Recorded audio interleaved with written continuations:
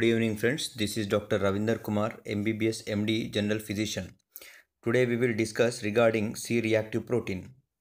When C-reactive protein was discovered, it was named of C-reactive protein because it reacted with C polysaccharide of pneumococcus.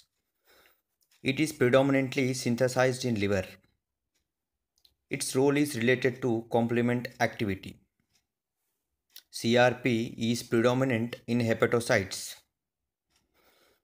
It is produced under influence of cytokines such as interleukin 6 tumor necrosis factor.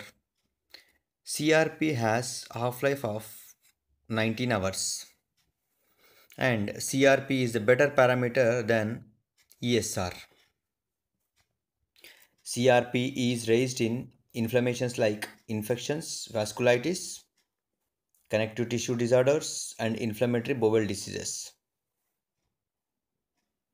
and also in malignancy and also in trauma. If CRP is presented along with atherosclerosis, the prognosis will be very poor. Thank you. Subscribe my channel.